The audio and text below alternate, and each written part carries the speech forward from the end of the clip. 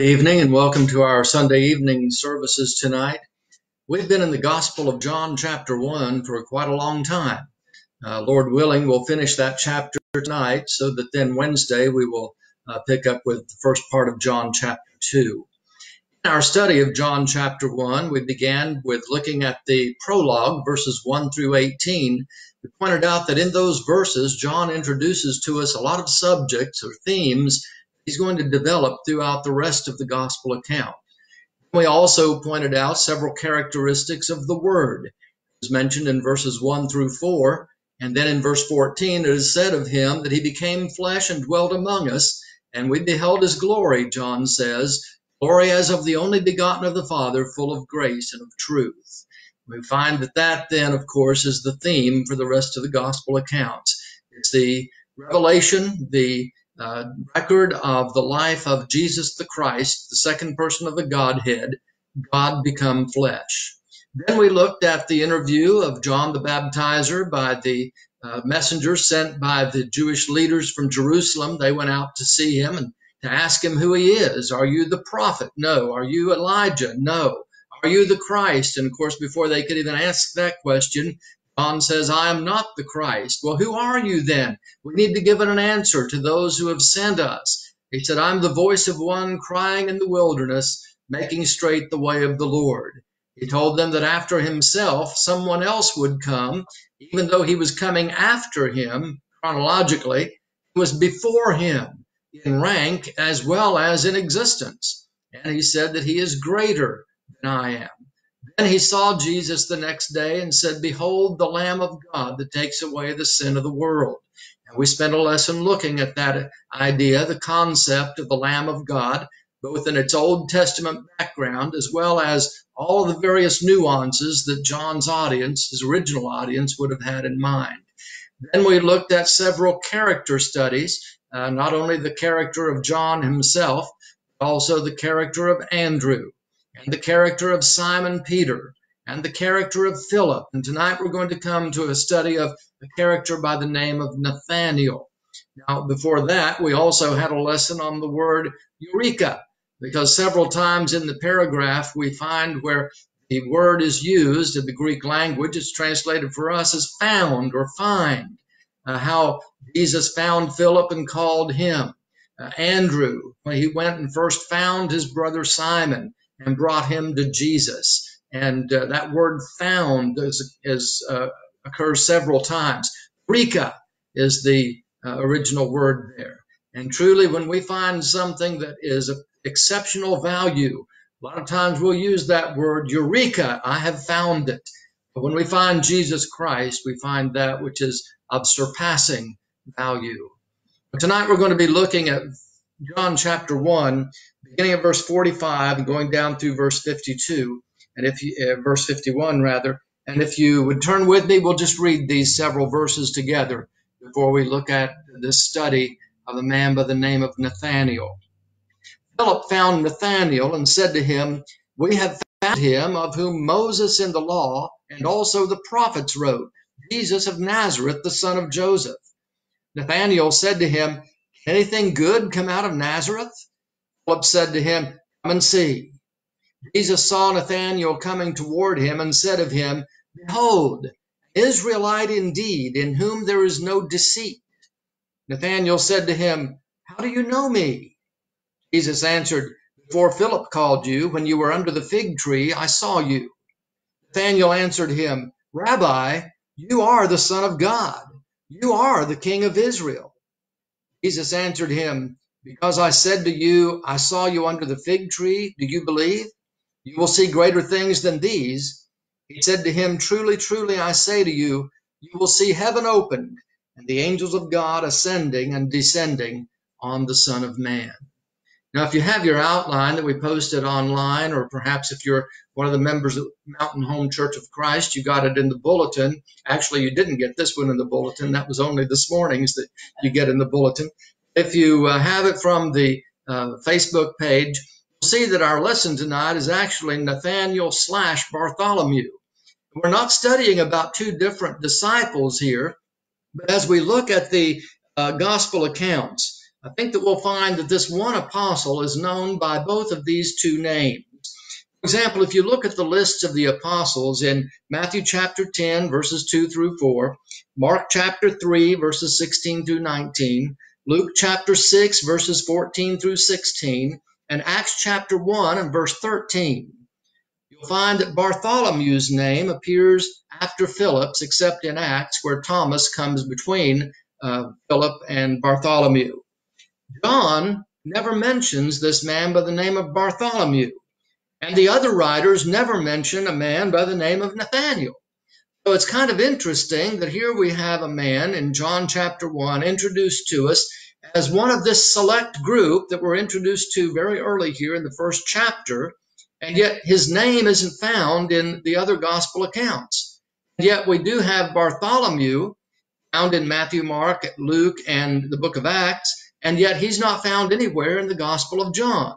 It just seems kind of strange that you have this anomaly, and yet when we gather or look at some of the facts and gather them together and draw some conclusions, it seems like the fact of the case is that Bartholomew most likely was a surname. That is, that was a second name that was given to this man, and it means, from the Aramaic, it means son of Tholmai. For example, if you look at Matthew chapter 16 and verse 17, you'll find there that Jesus addresses Simon. He says, "Blessed are you, Simon Bar-Jonah." The expression Bar-Jonah simply means son of Jonah. In the Hebrew, it would have been Ben Jonah. In Aramaic, the phrase for son is Bar, B-A-R. So, son of Jonah or son of John. Then also, when you look over, for example, in Acts chapter 13 and verse 6, you find there that Paul came up against a false prophet, a Jewish false prophet, and he was Bar-Jesus, that is, son of someone who had the name of Jesus or Jesus. And then later we find in verse 8 that his name was Elymas. So his given name was Elymas, but if there were other Elymases around, it would be known as, well, he's the Elymas who is the son of Jesus. Well, if there were other Nathanaels around, Nathanael would also be then the one who was known as Bar-Tholmai, or as it comes out in English, Bartholomew. So most likely we're looking at the same man here, Bartholomew in the Synoptic Gospels and Acts, and then Nathanael here in the Gospel of John. So as we're looking at this man, Nathanael, let's notice several things that we can learn from this great character. And first of all, notice Nathanael and the Scriptures. Nathanael and the Scriptures. Philip's announcement, he comes to him, he says, "We have found him of whom Moses in the law and also the prophets wrote, Jesus of Nazareth, the son of Joseph." Now, we talked about this a little bit the other night when we were talking about Philip, but this is what he says when he comes to Nathanael. "We found him of whom Moses in the law and also the prophets wrote, Jesus of Nazareth, the son of Joseph." Now, for Philip to make that announcement to Nathanael emphasizes the testimony of the Scriptures to the Messiah. Now, earlier we've seen, if we've read consecutively in the Gospel accounts, here we're in John chapter 1. If you go back just one chapter to Luke chapter 24, Jesus had done the same thing. After his resurrection, when he was walking on the road to Emmaus with the two disciples, remembered, he opened their minds. He said, "This is what was written in the law and the Psalms and the prophets concerning me." And then later in the same chapter of Luke 24, to the apostles, he opened their understanding and taught them the things that were written in the law and the prophets concerning him. The Scriptures bear testimony to Jesus. The Old Testament is like Jesus' DNA. We used to say it was like his fingerprints, but we can get even more specific. It's like his DNA. It identifies him as being the Christ, the Messiah, long expected and anticipated fulfillment of God's promise to his people. But then we also need to realize that Philip must have known that Nathanael was a student of the Scriptures, that he also was anticipating the one who should come. Remember, we pointed out that when Andrew first met Jesus, when he went and found his brother Simon, he said, "We found the Messiah." And now we're seeing all these references to the Scriptures. The Messiah was one who had been expected and anticipated for generations. Remember, we said that there was a 400-year period of silence regarding inspired prophecy from the end of Malachi to the opening up of the New Testament time. And so this anticipation was building and growing. The people were yearning and longing for this coming one. And for Andrew to make that announcement to Simon, and now for Philip to make this announcement to Nathanael, it indicates that these were people who were steeped in the scriptures. These were people who were wanting and longing for this coming Messiah. But then notice also both Philip and Nathanael, as well as Andrew, as we said earlier, and an unnamed disciple who had been with John and also heard John say that concerning Jesus, this is the Lamb of God that takes away the sin of the world. That Philip, Nathanael, Andrew, the unnamed disciple, and Philip, or Peter rather, were all in the vicinity of John the Baptizer when these things were transpiring. They all apparently had been coming to be baptized by John, and perhaps they were followers of John up until this time. Remember, it was two of John's disciples. We find later one of them was Andrew. Two of his disciples who heard him say concerning Jesus, behold the Lamb of God. They followed Jesus. Then they were following Jesus from then on. They no longer were disciples of John. Now they were disciples of Jesus. And if you remember when we were studying that a few lessons ago, we pointed out from John chapter 3 that somebody came to John and said, look, the man that you were talking about, his disciples are now baptizing even more than you are.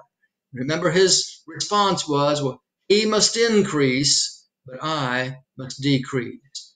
Someone has said that one of the greatest illustrations or one of the greatest examples of a gospel preacher is John, because when people heard him speak, they followed Jesus.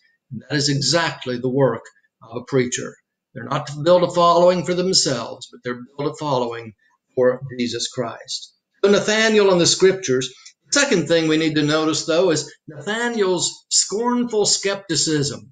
He was a scornful skeptic when he first heard this Jesus of Nazareth, son of Joseph.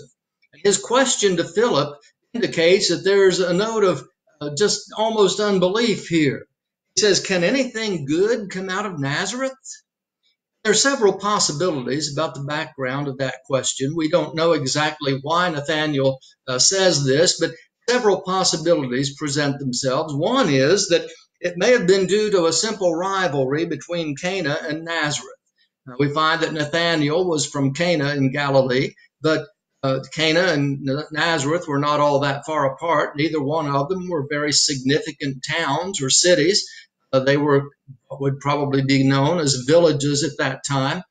They were in the shadow of some other larger cities, but probably nothing much ever happened in those towns, and nobody great had ever come to them, and they may have been rivals.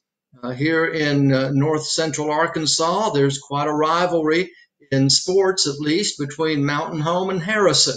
Other places where I've lived, we always have our rivals between towns or between schools and things like that. Maybe there was some kind of rivalry between the two towns. Maybe there really isn't any other evidence of this, but perhaps Nazareth just didn't really have a great reputation.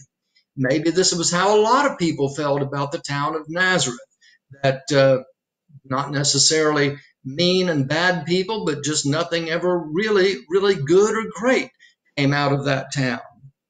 Or a third possibility is that it may have been due to a lack of scriptural links between the town of Nazareth and the Messiah. There were scriptural links to Bethlehem. There were scriptural links to the area around the Sea of Galilee, as we read in Matthew chapter 4, looking back to Isaiah chapter 9. There are several scriptural links there, but there weren't many scriptural links as far as Nazareth was concerned.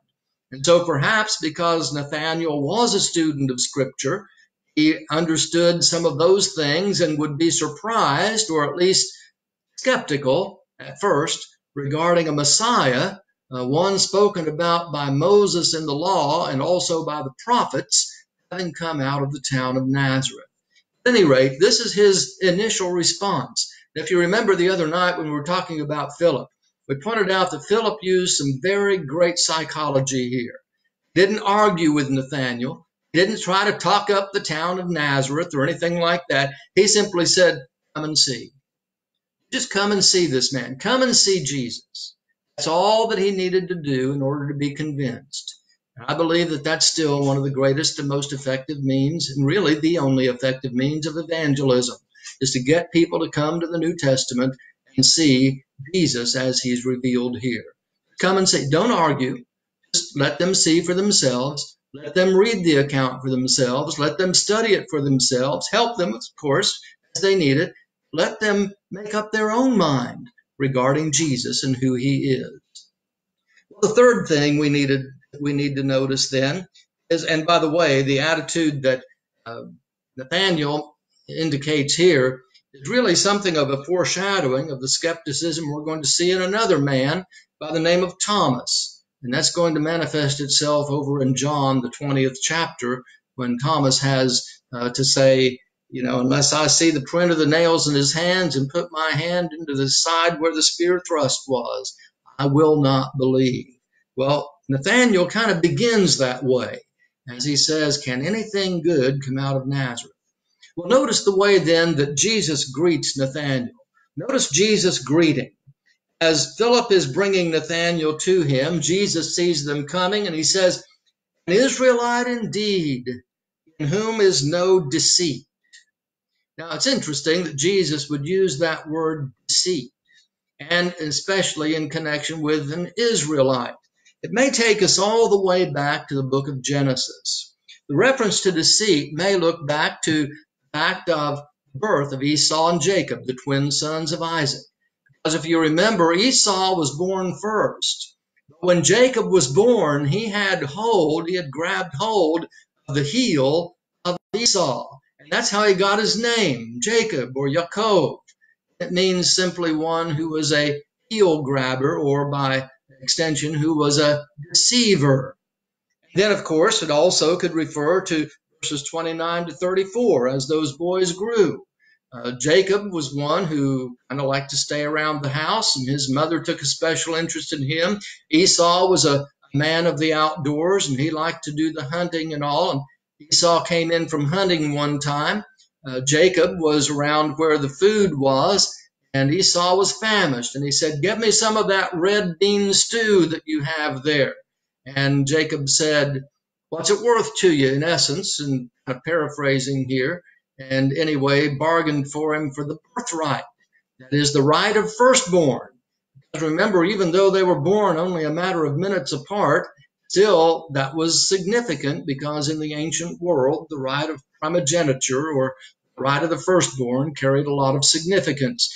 Jacob bartered the red bean stew to Esau in exchange for Esau's birthright, and kind of was deceitful in doing that. But then, of course, the greatest deceit comes in Genesis chapter 27, verses 1 through 45, where even at Rebekah's insistence, Jacob helps to deceive his father Isaac to get the blessing that also went to the firstborn son. So you see that in a lot of his dealings, Jacob was indeed, he lived down to his name. His name meant deceiver, and he lived down to that name. He actually practiced those things. Now later, of course, his name would be changed to Israel over in Genesis chapter 32, but that came later. And it came really after he met a man who was as great a deceiver, if not more so, than he was, his own uncle Laban, his mother Rebekah's brother.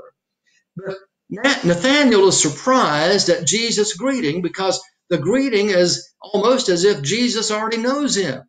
And as a matter of fact, that's the question that Nathanael asked. He's surprised here. He says, "How do you know me?" In other words, Nathanael has never laid eyes on Jesus before. He has never seen him before. He's heard about him for the very first time a few moments ago from his friend Philip, who has brought him to Jesus. "How do you know me?" And Jesus says, "Before Philip called you, when you were under the fig tree, I saw you." Now, again, Nathanael is just flabbergasted. And to us, we might kind of be somewhat puzzled here at why Nathanael would go to the lengths and make the statements that he makes. But he says, when Jesus says this, Nathanael most likely is going all the way back, thinking again, if he's a student of Scripture, like we believe that he must have been, thinking back to Psalm 139. And if you would look back to the opening expressions of Psalm 139, you'll find there that the psalmist here says, and the psalmist is David, O Lord, you have searched me and known me. You know when I sit down and when I rise up. You discern my thoughts from afar. You search out my path and my lying down and are acquainted with all my ways. Even before a word is on my tongue, behold, O Lord, you know it altogether. You hem me in behind and before, and lay your hand upon me. Such knowledge is too wonderful for me. It is high. I cannot attain it. It may very well be, from what we're going to see in a few moments of what Nathanael says, Nathanael is seeing in Jesus, when Jesus makes this statement to him, that Nathanael is seeing here, attributing to Jesus, the same qualities that David is attributing to the Father, to God. God knows all about him. There's nothing that he can do. Later in Psalm 139, David says, there's no place where I can go to flee from your presence. If I ascend to the heavens, you are there. If I descend into Sheol, you are there. No place can he go to get away from God and God's knowledge of him. And it seems that Nathanael is saying that concerning Jesus. Jesus, just by that one statement, Nathanael is seeing something here, perhaps more clearly than we do on the surface, that Nathanael is seeing here in Jesus this quality of knowing all about him and having the quality of deity. And that's why he makes then the following confession. First of all, he says, Rabbi, you are the Son of God. You are the King of Israel. Well, first look at that word, Rabbi. The word is used several times through in the New Testament, and as we see it oftentimes applied to Jesus, it simply meant master teacher. Recognizing Jesus as a master teacher. The word was often used by the disciples early in John's gospel. As we go on through the gospel, we're going to find that it's replaced by the word Lord, as their knowledge and experience of Jesus grew through their association with him. They recognize that, yes, he is a master teacher. A lot of people today are willing to recognize Jesus as a master teacher. They're willing also to stop there and leave it at that. But friends, when we really come and see Jesus, when we really examine things carefully, Jesus doesn't really leave us with that option. He wasn't just a good man and just a great teacher. He made claims that go far beyond that, and if those claims are not true, then he's neither a good man nor a great teacher. We have to really make up our minds. Are we going to be like the disciples and grow from seeing Jesus as the rabbi, the master teacher, and then see him as Lord?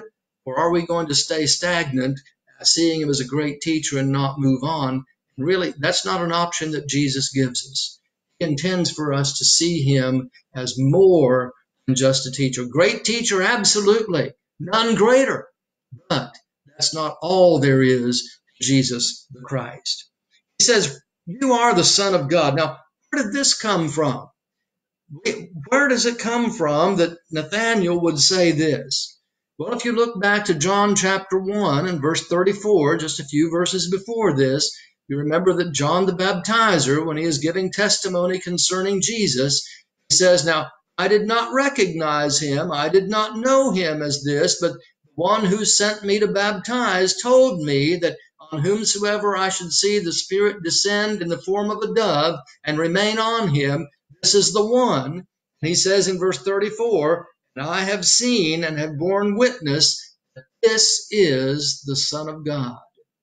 Already John the Baptizer has confessed Jesus as the Son of God. Now here we find that Nathanael is doing the same thing down here in John 1 and verse 49. Then he doesn't stop there. He says, you are the King of Israel. King of Israel. Now, where did this come from? Well, again, it's wrapped up in that title of Messiah. As Andrew had said to Peter, we have found the Messiah. Philip doesn't use that word, but he's certainly implying it when he says the one of whom Moses in the law and all the prophets wrote. So this word Messiah, the anointed of the Lord, it goes back to the Old Testament. In the Old Testament, prophets were sometimes anointed, kings were anointed, priests were anointed, and we find, of course, that Samuel, the last of the judges and the bridge between the judges and the kings, first anointed Saul, the son of Kish of the tribe of Benjamin, to be the first king of Israel. Then he anointed David, youngest son of Jesse, to be the second king of Israel. And when David was being pursued by Saul, remember there were a couple of different occasions where he had the opportunity that he had he so desired, and his men following him were urging him, go ahead and take Saul's life, go ahead and kill him. And David's response was, I will not lift up my hand against the Lord's anointed. The Lord's anointed one. He had been specially chosen, and Samuel the prophet had anointed Saul to be the king over Israel. Now, God relented. God was sorry that Saul turned out the way that he did. Samuel was very, very greatly distressed over the obstinacy of Saul and his rebellion. But David would not lift up his hand against the Lord's anointed. But that was a way of referring to the king over the people. The Messiah whom they were expecting here in the first century was descended from David. This was prophesied in 2 Samuel chapter 7 and also in Isaiah chapter 9 and Isaiah chapter 11 and many other places as well. Ezekiel chapters 34 and 37. Many different places have reference to this Messiah, this coming king being descended from David and inheriting the throne of his father David, as the angel Gabriel announced to Mary in Luke chapter 1 regarding the birth of that son that she would conceive and give birth to. But Messiah, king. Now, you see, Nathanael has moved from just rabbi, the son of God, king of Israel. And Jesus makes a promise. First of all, Jesus gives a commendation of Nathanael's faith. He says, because I said to you, I saw you under the fig tree, do you believe? In other words, is this all it took? You're going to see even greater than this. And these are the promises that Jesus makes. He makes the promise that Nathanael would see greater things than these. He said, you will see the heaven open and the angels of God ascending and descending on the Son of Man. Now, we see that again as a reference back to Genesis chapter 28. Remember the reference to an Israelite in whom is no guile or no deceit. And now it's reference to the fact of angels going up and down, ascending and descending upon the Son of Man. Remember when Jacob was fleeing from his brother Esau after having cheated him first from his birthright and then from the blessing, and his mother was sending him up to Mesopotamia or Paddan Aram to get a wife. Remember, he came to Bethel, and he laid down there. He had only a pillow, a stone for his pillow, and he laid down, but in a vision he saw angels going up and down a ladder from heaven and back. And he awoke and he said, this is the house of God. And he named it Bethel, meaning house of God. And he built an altar there. And he made a promise to God.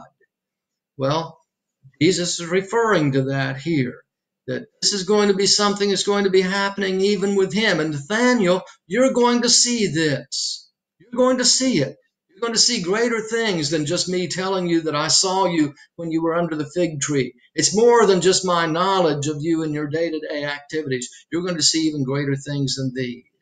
And what Nathanael did live to see was Jesus Christ raised from the dead. We've mentioned this in our series on Sunday mornings on the resurrection.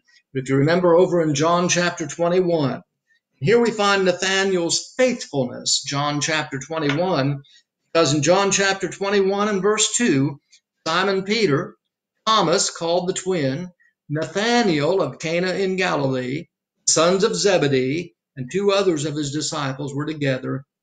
Simon said, I'm going fishing, etc. This is the last of the resurrection appearances recorded by John in the fourth gospel.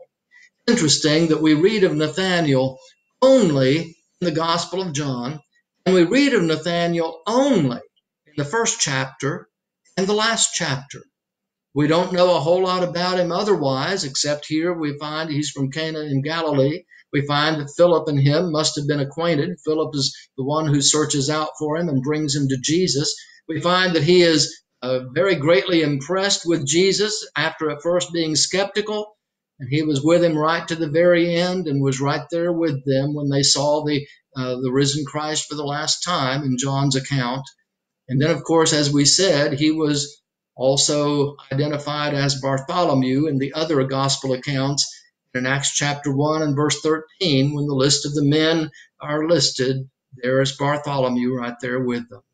And so he was indeed one who was brought to Jesus early, and he stayed till the very end, commending him for his faith. So Nathanael could have been so prejudiced that he would never have given Jesus a second thought. But by accepting Philip's invitation to come and see, Nathanael gained the greatest blessing ever available. And friends, we need to be the same way. Rather than being prejudiced against Jesus, let's come and see. Let's examine the New Testament. Let's examine the gospel records. Let's examine the preaching in the book of Acts. Let's examine the principles and the letters of the New Testament. Let's see the victory of good over evil, of God over Satan, of Jesus over the demon, as we see in Revelation. Let's see all these great things. And let's be convinced that Jesus truly is the giver of life, the Savior of the world. Thank you for listening to our podcast tonight. We pray that you will have a successful week. We'll be back at 10:30 Tuesday morning to continue our series on how to study the Bible. And then Wednesday night, we'll be back at 6:30 at our regular time for our Wednesday evening services, and we'll pick up with John chapter 2 at that time. Would you bow with me for a brief word of prayer as we're dismissed? Holy Father, again, we pause to thank you for this opportunity. Thank you again for men like Nathanael and Philip and Andrew and Peter and John, all these that we read about here in this first chapter of John. Thank you for their willingness to see Jesus for who he is. And thank you for Jesus showing them who he is, and through them showing us who he is as well, so that we can have that faith and believing might find that eternal life that he came to give us. We pray for those who are suffering at this time. Many are suffering from illnesses. Many are suffering from loss of loved ones. Others are suffering from loneliness. Father, we pray that you would watch over and bless each one. We pray that you'll help to use us as your instruments of good toward those who are in need. Again, above all, we ask your forgiveness. And we ask every blessing and offer every thanks in Jesus' precious name. Amen. Until Tuesday morning, may the Lord richly bless you and keep you.